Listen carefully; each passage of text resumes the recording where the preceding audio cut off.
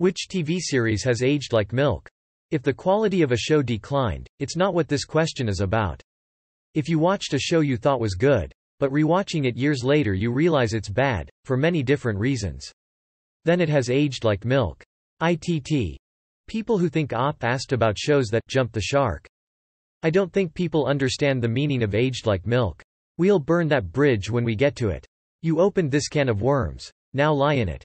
America's Next Top Model. I remember going nuts over it when it first came out, and now looking back that show is rife with gross body image, and not to mention literally putting models in blackface for a shoot. Jim'll Fix It. My friend's mum once applied to go on Jim'll Fix It to meet Gary Glitter. Many bullets dodged. The Swan was two women who are considered ugly ducklings participating in a pageant against each other after undergoing a 3-month transformative process, aka having heaps of plastic surgery. The Swan. Reality show that took ugly duckling type of women and gave them actual cosmetic surgeries to make them one rainbow beautiful rainbow one.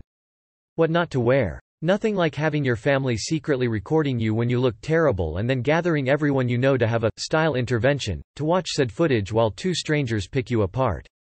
Then they pressure you into throwing away all your clothes. I really hope they donated them, and then gave you enough money to buy like 4 outfits, but only on their terms, and also fuck your personal preferences and sense of style. You have to dress like a boring adult. And I ate that shit up. Ick. Dance Moms used to be entertaining. Now all I can see is the psychological effects it must have had on those girls.